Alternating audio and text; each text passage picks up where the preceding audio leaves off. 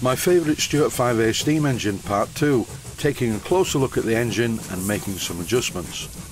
And why am I going to make some adjustments? Well, the engine is running quite well, but it's not 100% even at both ends of the stroke. I think the slide valve on this engine is just a fraction too long if I want to be picky. I just wanted to tweak the valve timing as I usually do, but I found that there was a problem. I could not find an Allen key that perfectly fitted the grub screw in the eccentric sheave. I had an idea what the problem may be, so I removed the eccentric sheave and removed the grub screw to have a closer look at it. I thought that the hexagon part of the grub screw may be worn, but I was quite surprised when I saw this, a small crack in the grub screw itself. And in this magnified image you can see that it's quite a serious crack. I have a good idea how this happened. I obsessively tweak steam engines, and I must have used an Allen key that was too small. That's the only way I can think of being able to put enough pressure on the hexagon part of the grub screw to crack it. And it's the first time I've seen this phenomenon. Needless to say, I replaced it. At this stage I'm going to show you an edited extract from the series Rebuilding a Stuart 5A Steam Engine. When I rebuilt this engine, I used a brand new crankshaft that I bought off a man called Bruce Davey, who used to run Bruce Engineering, a company who used to sell Stuart castings many years ago. This edited clip shows me fitting the crankshaft to the engine. I think the original plan with this engine was to sleeve the bearings, and many times I've contemplated doing this, so in this one instance I'm going to sleeve these bearings and make it so I have a removable centre part, and when they wear I can just pull out the sleeve and make another sleeve, because it's much quicker to make a simple sleeve than it is to make these split bearings. In order to get this bearing bush to be a really good fit in the original bearings, I'm taking great care with it. I've fastened both halves of the bearing together with a couple of cable ties, and I keep trying the original bearings on the piece that I'm machining, and by testing the size of the part that I'm machining before every pass, I can get a very accurate fit. And once I get the part quite close to the size that I need, I frequently test it with the bearing. And I will only take a cut along the full length of the work once I make sure that it isn't too small. The next step was to fit these bearing bushes to their respective main bearings and drill through the oil hole. I'm using the parting tool in the Boxford lathe to cut a very small groove around the centre of the bearing bush, exactly where the oil hole is. And I'm doing this because if ever the bearing bush was to rotate in the main bearing, then the crankshaft would become starved of oil. But by machining this shallow groove all the way round, it doesn't really matter if the bearing bush moves in the main bearing. The crankshaft will still receive lubrication. It's a belt and braces approach because this bearing bush is not going to rotate in the main bearings. Once the main bearing top caps are tightened down, the pressure of the split bearing will hold the bush in place. At the moment I'm just doing a quick dry assembly of the crankshaft in the bearings with the top caps on. And there is a problem. One of the top caps is smaller than the other. Both of these top caps are very substantial castings, and even the thinner one of the two has more than enough strength to hold the bearings in place. And the other thing I'm not happy about is the amount of side play on the crankshaft. This side play is controlled to a certain extent by the position of the big end brasses between the crank webs.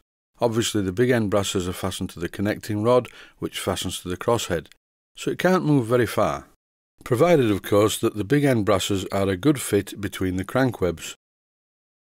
There is a quick fix for this, and all you have to do is fit a silicone O-ring or a Viton O-ring onto the crankshaft between the crank webs and the bearings.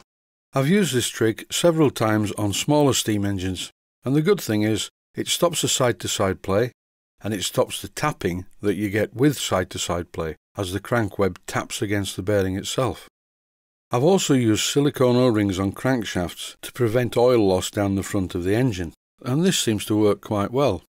And as I'm experimenting with this engine, I think I'll fit oil seals to both sides of the bearings. If I machine a very small amount of metal off the bearing bushes that are made from both ends, and this will allow the O-rings to locate neatly into the main bearings. I've worked on quite a few Stuart 5A steam engines over the years, and there's often been a problem with the bearings, Because they're worn, the top caps become ineffective and act as a clamp. And I've also seen quite a lot of scored 5A crankshafts caused by over-tightening of the top caps. I may be wrong, but this system seems to be much simpler. I'm using the top caps to clamp the main bearings to hold the bushers in place. And when the bushers get worn, clamping the top caps is not going to do anything, so I just loosen the top caps, remove the bushers, make 2 new ones, and refit them to the engine. And all that has to come off the engine is the flywheel and the valve gear eccentrics. Back now to the present. I fitted a new grub screw into the eccentric sheave and in turn refitted the eccentric sheave to the crankshaft. And I can tell already that it's much better. My normal Allen key for this size of grub screw fits perfectly. Thinking about it, I realised that this must have happened when I built the engine, and maybe the position of the eccentric sheave had slipped on the crankshaft. When I refitted the eccentric strap and the lubricator linkages, the engine ran okay, but it was a little bit lumpy. And although the admission point was in the right place just before top dead centre, it didn't run too well. That's why I think the slide valve is a fraction too long.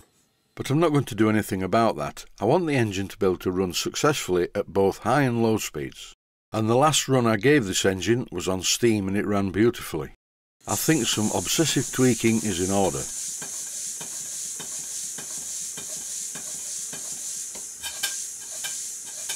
In these clips the engine is running slightly better, but it's still not right. I'm not going to show all the grub screw tweaking. But as usual, there was a lot.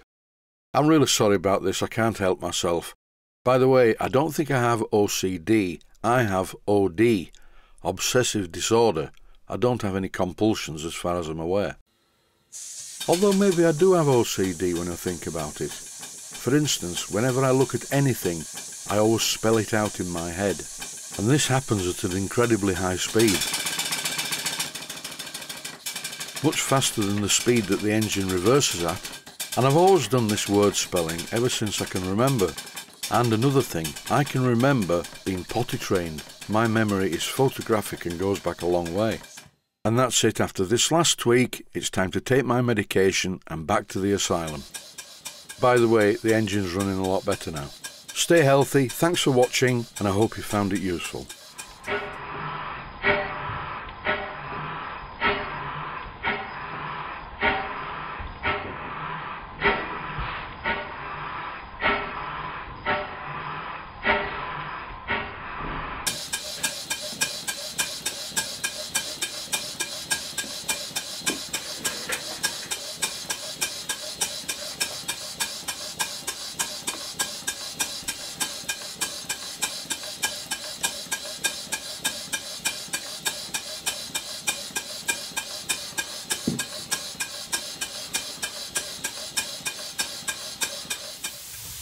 Please take the time to visit my Mainsteam Models website and click on the section of the website that says Video Playlists. And by doing that, you can find other videos that you may like to watch.